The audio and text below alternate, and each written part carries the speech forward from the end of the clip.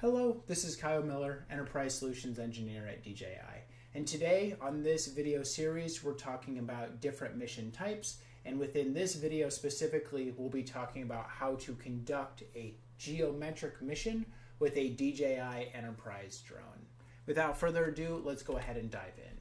If we take a look at what the agenda is for today, first we're going to be talking about what is a geometric mission, the overview of what that all entails, and then really diving deep into how to plan those geometric missions. First being planning on the DJI Pilot 2 app, and then planning on the DJI Flight Hub 2 website that's going to be more focused on planning over 3D models and then being able to push those over to the controller and conducting those in the field. And then wrapping up with a conclusion and some final thoughts. Well, let's go ahead and talk a little bit more about what is a geometric mission and what does it look like. When we talk about being able to conduct these different mission types, we really want to first understand what we are flying around. What does that asset look like? Can we simplify that very complex geometry of whatever you're flying around into something like a child's toy, a building block method is what I like to say. So if we were capturing, we'll be walking through an example of a church that's close to me on the right hand side, this building that has not super complicated, complex geometry, but we can really simplify it by thinking about what does that look like from a building block perspective. If we do that, we can then understand how we're going to capture the different sides of the asset, what those sides look like, whether it's the pitched roof here on both sides, as well as multiple different walls that are going on that are horizontal or vertical built, and then also this spire at the very front of the church and how to be able to automate capture there. So once we have simplified the geometry, we break it down into building blocks, we can then think about what are the different mission plans and mission tools that we can utilize within the DJI Enterprise software to then build a mission over this building block or this overall asset. We have multiple different mission capture methods with DJI drones, with DJI Enterprise drones, and those are broken down into three different buckets. The first being the automated missions, where we have our typical area mapping as well as smart oblique, but we also have some other new missions that DJI has started to build over the past 2 years. Then we'll be talking about flight tools, how to be able to automate capture with some of those live flight tools within the Pilot 2 app, and then also being able to, if you need to, capture with manually and some of the different tools there. But today we're really focusing on the one highlighted in red that's going to be the geometric missions. When we look at the asset that we're going to be talking about today, which is this church, there are many different ways of being able to capture this asset. Now, I have two different methods here, but there are many more that can be done, and I give reasonings to why I would want to either utilize number one or number two, some positives and negatives there. So definitely different ways of being able to fully capture this entire site, whether it's number two being mostly slope missions with a point of interest orbit, or number one being able to have less mission plans, utilize a geometric mission and capture the entire asset overall with one mission, and then capturing the slopes with the roof and a point of interest orbit at the top. So there's definitely not a one right answer of capturing whatever asset that you want to capture. Just go about thinking what are the different steps that would need to be taken to make sure you're capturing the entire asset or whatever the portion that you do need to capture and have the same ground sampling distance, the same resolution across the entire asset. So let's talk about what a geometric mission is and how to capture that. Geometric missions are made to capture of more than one side of the asset. So it's not just capturing just the roof, just the one flat side, but it's actually going to make a three-dimensional box around whatever you're trying to capture. This flight plan is made of a three-dimensional polygonal shape with the mission orbiting around the polygon. When thinking about building blocks, this mission can automate capture around 5 sides of the asset. The top portion of the flight plan can be toggled off if needed. So right now what you're seeing is capturing around 4 sides of the asset. And geometric missions can also be created on cylindrical polygons. So if you are trying to spiral around something, you definitely can do that, which kind of leads into point of interest orbits as well. So now that we know a little bit more about what a geometric mission is, let's talk about the workflow of going out and capturing a site with a geometric mission plan. First off, we're going to really be diving deep into Pilot 2 and how to capture those. So a little bit of an intro. The Pilot 2 has added the geometric route feature. It's not just on Flight Hub 2. The different applications there, being able to automate capture of different structures, cultural relics, communication towers, whatever that three-dimensional asset may be. It can also contain data with millimeter level or even sub-millimeter level GSD, depending on how far away from the slope or of the surface that you're capturing of that geometric mission. So some highlights there. You can click on the map to generate a survey without obtaining a rough model in advance if you want to do it all within the field. You can also view the AR survey flight path through the camera view to make sure that you are understanding where the drone's going to be going while conducting the mission. And then to be able to guarantee the accuracy, you can be able to also ensure what the overall ground sampling distance is and the overlap of the mission when you go to set the flight parameters. So when we talk about capture within Pilot 2, there are really 4 different steps. Let's go ahead and dive into those 4 different steps. First off, you're going to want to create a new geometric route in the Pilot 2 app. This can be done in 2 different methods. One, by going to the Flight Route tab, and this is the method you see here, and then clicking the upper right corner on the plus button and selecting the geometric route. You can also, within the camera video feed, create a new mission plan and then select the geometric route. From there, you're going to get the map view or the satellite view pop up. You can then click and drag to the parameters of the building. And you're also going to notice in the bottom left-hand corner on the camera video feed where those boundaries of the geometric mission are. So the more that you add in of those on the plus button of those pillars, essentially, you're going to be able to see those in AR view. You can also adjust if you're going to be capturing a polyagonal or a cylinder style geometric mission. And then after you have selected that, you can hit the check mark button in the upper left hand corner to set the boundaries. So as you move this around, I would recommend toggling back and forth into the camera view to make sure that you have set directly over the edges of the asset. You then, now that you have the boundaries set, you also need to set where the bottom and where the top of the asset is that you're going to be capturing. And you can easily do this just by flying to the bottom of the asset as well as flying to the top of the asset. So when you're wanting to set the bottom base, you're going to be flying all the way down to the bottom and then pressing C1. You're going to notice that it has in the AR view a yellow line, essentially setting wherever the altitude of the drone is to that base. And then when you fly to the very top of the asset, you're going to press C2 and then set the top of it. If you do need to adjust, you can always go back in and re-press on C1 or C2 to adjust those if needed to. Some notes: the manual input of the top and bottom height is measured in ASL EGM 96. That's the coordinate system that we're using. And then one tip, RTK is recommended for setting the height using the drone. Whenever you're utilizing RTK, whether it's from an N-trip connection or a base station in the field that you're connected to while you're flying, it's just going to help out the overall mission accuracy to make sure that you're flying as accurate as possible and not capturing things that you don't need to be capturing. If you do use GNSS for height setting, just ensure that you have a safe distance around the asset, so no obstacles, generally within 10 meters.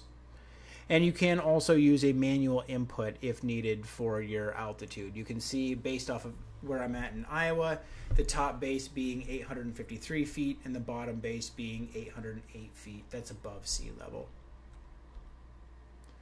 Once you have those pillars built around the building, you also have the top and the bottom of that mission planned. Then you're going to be able to adjust normal mission parameters like you would do on really any other mission type. We're going to be setting the distance to slope. Here I have it set at 11.5 feet away from the surface, which is just under millimeter GSD or ground sampling distance, so some really high resolution data. You can also adjust the safe takeoff altitude. You can adjust the flight direction as well as including the top base. So if you want the drone to fly back and forth on the top base and capture the very top of that geometric mission, you can. And you can also adjust the flight speed and overlap settings. One note is the flight route direction allows pilots to switch between capturing horizontally and vertically. You can see on the right hand side now that I'm capturing horizontally, where I'm going around the building. Now that would require, depending on if you need to maintain line of sight of the drone at all times, if you don't have a waiver to be able to fly beyond visual line of sight, obviously the drone's going to continuously go around the building and you may be continuously losing the video feed, not the video feed, you're going to maintain that, but the actual direct line of sight of the drone. So if that is an issue, you can go ahead and toggle this to vertical and it's going to be scanning up and down, and you can basically on the ground follow where the drone is capturing a lot easier and just make sure that you are maintaining line of sight at all times.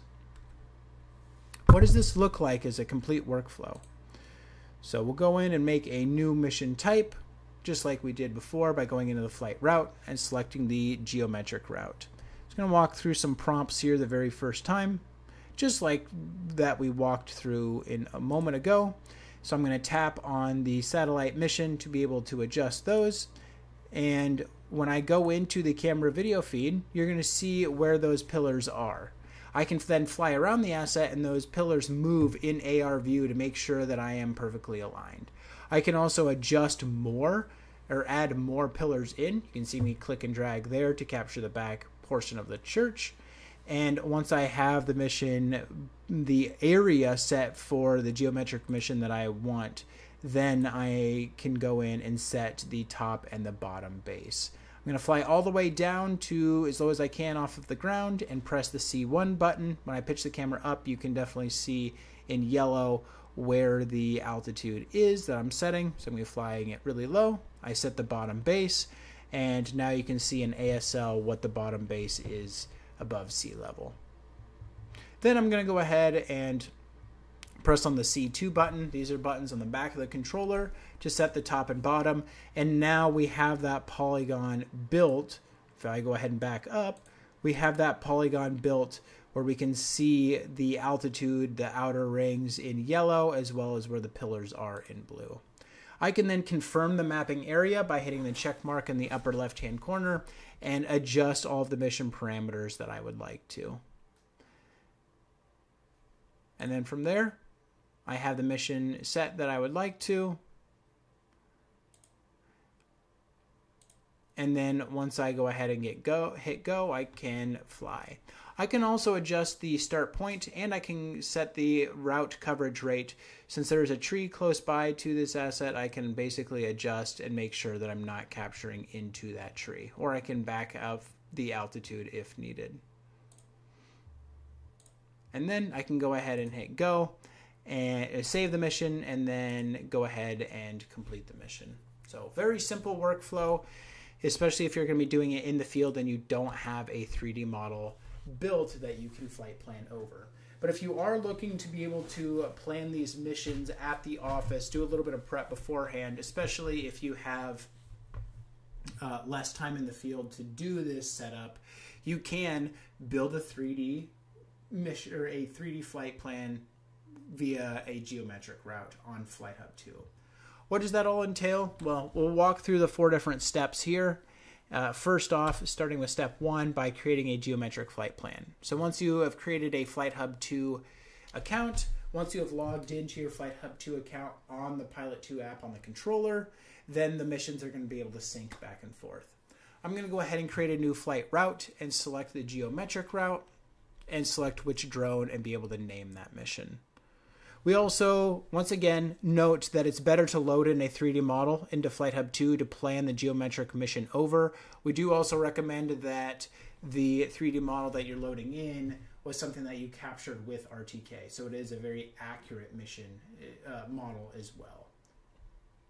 You can capture that by being able to go in with just a very quick 5-axis smart oblique. You can even do a point of interest orbit, and then you can load those images into Flight Hub 2 and process a 3D model within Flight Hub 2. You can also process the 3D model locally within DJI Terra and then upload the 3D model from Terra into Flight Hub 2 to plan the mission over. Next is going to be able to set the geometric mission boundaries. First off, we want to mention in the upper right hand corner, that's going to be the button toggling between a polyagonal geometric mission style or a cylindrical geometric mission style. I'm going to just click and tap around the asset. I do recommend doing this from the top down view. It's just much easier, much more accurate to be able to set that.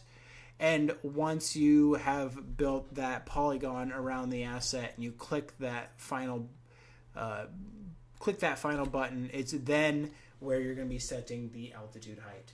I'm going to hold on the control button on my keyboard and click and drag so that I have more of an oblique view of the 3D model. And then as I move my mouse around, it's going to be able to set that base, the geometric mission base as the top and the bottom. I can then click and drag on the top and bottom if I do need to adjust it. And from there, once I have that geometric polygon set, I can then go in and plan the mission route within the different mission parameters. So I can set the distance to surface or ground sampling distance. I can bump it all the way down into 3 meters away from the asset. I can set the mission speed. I can set the front lap and side lap settings, as well as setting the vertical or horizontal setting. We also have the ability of setting the route coverage rate. So if you do need to make it so you're not capturing the entire asset, you can adjust that as well. What does that look like? Well, a sped up video here of a fairly large building. I can click around that asset and then go in and even adjust those within the oblique view. Once I have that polygon built, I can then set what the mission parameters are going to be. And I have the top and bottom base. I can toggle on and off the top capture, include top base there if I just want to capture the sides. And then from there, you're going to be able to save the mission. Once it's saved on the controller, you'll go into the flight route tab and then click on the cloud tab and see all of the missions that you have captured. You can then you can then download those missions to the controller and load those in. We also, as you can see here, sometimes it's not a one-size-fits-all geometric mission across the entire asset. So for this example, I actually built 3 different geometric missions, and I did a top, I did a middle, and I did a bottom, and I can load all 3 of those missions into the controller to be able to capture the entire site. Like we mentioned way early on in a few of the other slides, it can take multiple different missions to capture the entire asset, and sometimes it means capturing multiple different geometric missions. So some final thoughts, some final conclusions, that it's not just capturing a geometric mission. Oftentimes you're capturing a geometric mission, a slope mission, a point of interest orbit to make sure you're capturing the entire site. We do recommend understanding what some of these assets look like